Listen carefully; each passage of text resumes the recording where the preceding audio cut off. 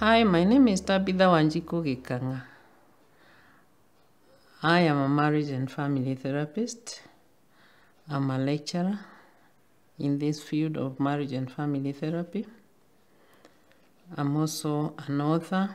I've authored a book with a very interesting title, I Choose to Enjoy My Marriage. I'm currently partnering with Ponea Health.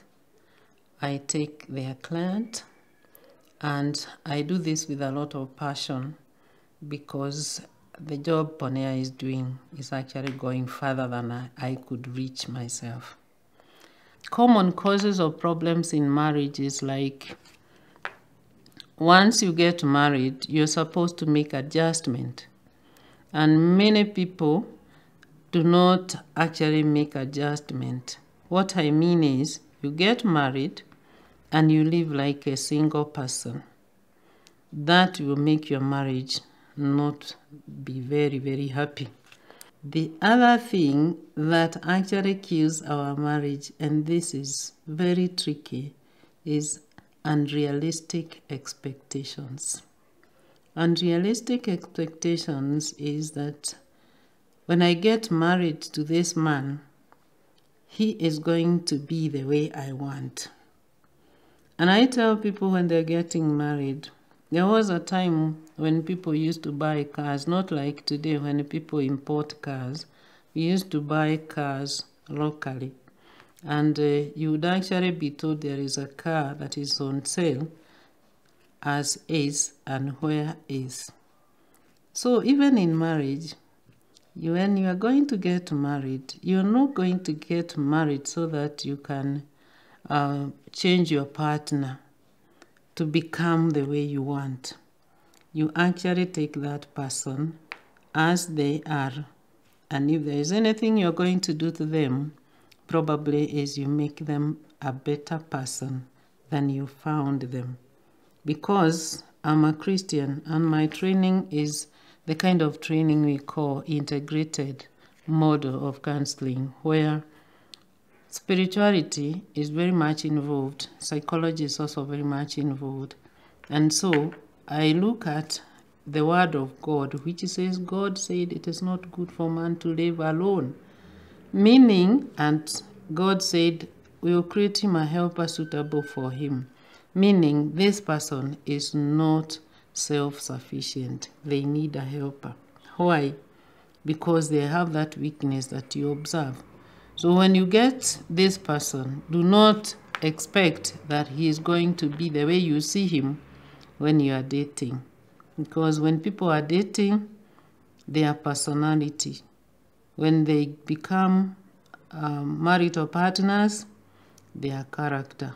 Because there's a difference between personality and character. Character is a real you. Personality is the shell that you put on yourself, the one that you want people to see.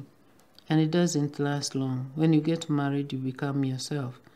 So it is good to know you're marrying a human being who has weaknesses just like you yourself have weaknesses. And realistic expectations, sometimes ladies also expect men have money all the time. And if he's not going to be having money, probably that makes their marriage very, very troubled. Another thing that is within the common causes of problems in marriage is social immaturity. Social immaturity is when you are married and you behave like a small girl or a small boy. You want to see who was talking to your husband, who was talking to your wife. And in this era of telephones or the mobile telephones, oh my, people want to scroll and see who talked to their partner, who wrote a message. I would look at that like social immaturity, because you married this person when he was a grown-up, when she was a grown-up, and she had a social setup. There might be people you don't know in this person's life, And so you cannot cut off all those relationships just within the time you get married. Either you would get to know some of these people, or probably you might not know them, but you're not marrying this person to become your slave. You're not making this person cease to be a human being and to be a social being. So I would imagine that you should be ready to have a person who was relating with other people and who should continue relating with other people. It is their duty to know the boundaries they shouldn't cross. Those are some of the things I find to be very, very sensitive when it comes to a marital relationship. Thank you for joining us in that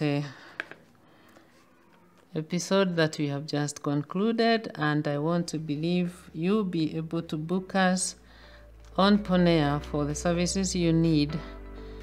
Looking forward to engaging with you for the next episode. Thank you.